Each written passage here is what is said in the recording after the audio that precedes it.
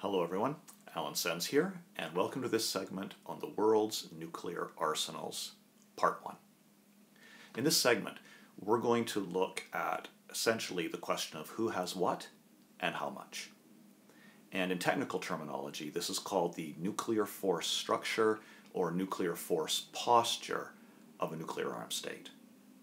And this is important because the question of how many warheads a country has and how many delivery systems it has is a real big part of the global politics of nuclear weapons. It's a big part of arms control negotiations, and it's a big part of the question of how a nuclear war might start. So in this segment, we're going to look at the arsenals of the established or so-called officially recognized nuclear weapon states. Okay, let's get started.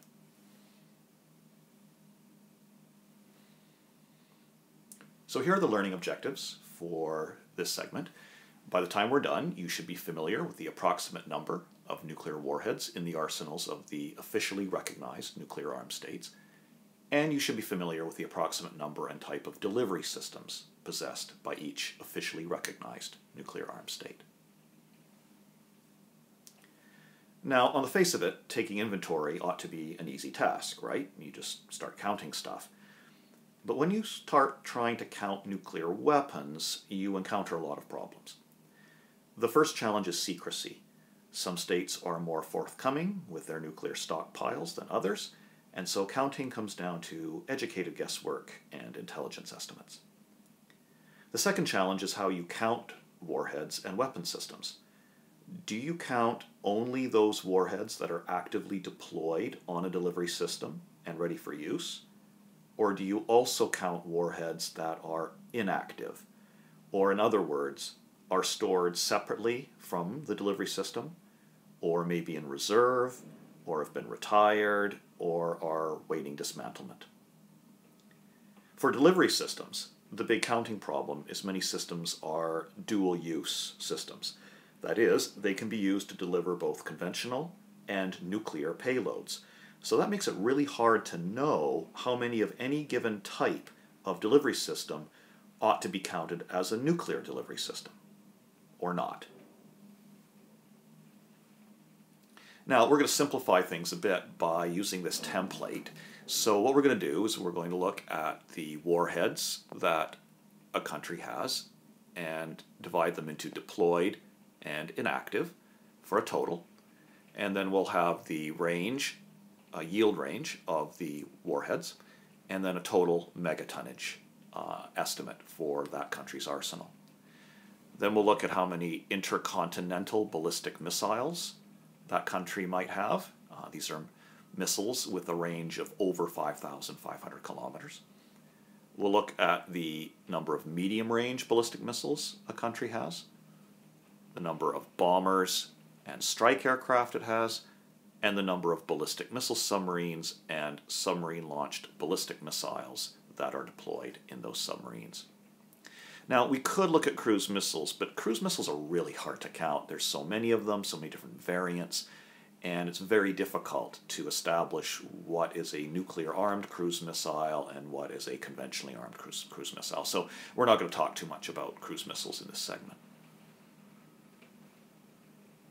So there are 5 official nuclear-armed states in the world under the Non-Proliferation Treaty, and we're going to focus on those 5 in this segment. Starting with the Russian Federation, you can see that Russia has warheads that are sub-kiloton to 1 megaton in yield, and they have 8,500 total warheads, so it's a very large arsenal. The total destructive potential of the arsenal is an estimated 773 megatons. Russia has intercontinental ballistic missiles, about 313 of them, a wide range of medium-range systems, although almost all of these, in fact maybe all of them, are not really in a nuclear strike role at present, though they could be adapted to that role. And similarly, Russia does have a large bomber fleet, but again, not all of these bombers will be in the nuclear strike role. The Russian Federation also has 11 ballistic missile submarines, which deploy 112 submarine-launched ballistic missiles between them. So the Russian Federation has a big arsenal, and they have what is called a triad. They have an arsenal that is land-based, they have an arsenal that's air-based, and an arsenal that is sea-based.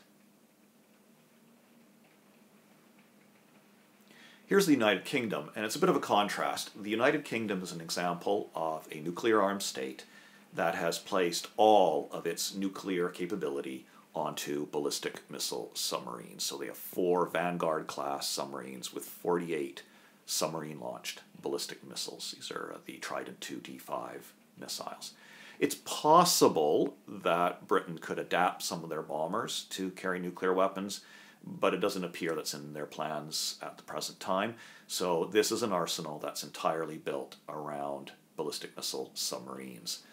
The warhead yields, as you can see, are in the 100 kiloton range. They have 225 total warheads for a total of 21 megatons. Here's France. Warheads in the 100 to 300 kiloton range, a total of 300 warheads, and an estimated total explosive power of 55 megatons in the arsenal. Again, it's an example of a nuclear-armed state that has placed most of its weapons onto ballistic missile submarines, so they have 4 with 80 submarine-launched ballistic missiles. France does have some bombers that could carry nuclear weapons, but they're not really optimized for that role, and it doesn't appear France actively deploys nuclear weapons on its bomber fleet at this time. Here's China. The yield range of their warheads between 184 to 240 kilotons, a total of 250 warheads, but you can see that it's unlikely that China actually has its warheads deployed on its weapon systems. They seem to be stored separately, so they would go into this inactive category, and a total megatonnage of 294 megatons. China does have 72 ICBMs, a very large number of medium-range missiles, but most, if not all of these, will not be dedicated to a nuclear role at this time. They do have a large bomber fleet, but again, it's highly questionable as to whether or not this bomber fleet is designed to carry nuclear weapons. And then the big question surrounds its ballistic missile submarine fleet. They have 4 submarines with 48 SLBMs, but there's a lot of question about the operational capability of those systems, and whether they're actually fully operational at all is in some doubt. Here's the United States. So again, warhead ranges between sub-kiloton to 455 kilotons, a total of 7,700 warheads, and about 535 megatons of explosive power. The United States also has a triad, so they have ICBMs, 450 Minuteman III. They have bombers, 91, although not all of those are designed for the nuclear strike role. And then a fleet of 14 ballistic missile submarines. These are the Ohio-class submarines with 338 submarine-launched ballistic missiles. So again, the United States has a triad, land-based, air-based, and sea-based. And along with Russia, the United States has is one of the 2 largest nuclear arsenals in the world. Okay. So in this segment, we looked at the 5 official nuclear-armed states according to the Non-Proliferation Treaty, and you should now be familiar with the approximate number of nuclear warheads in these states, and you should be familiar with the approximate number and type of delivery systems possessed by each of these states.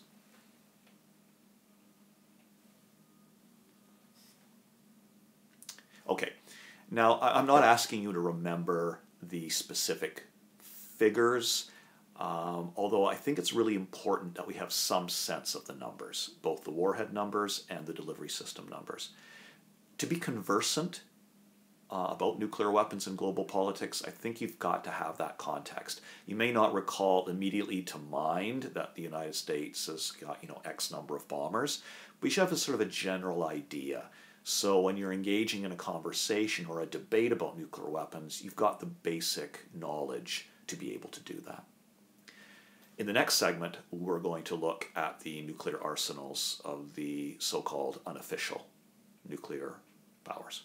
So I'll see you then.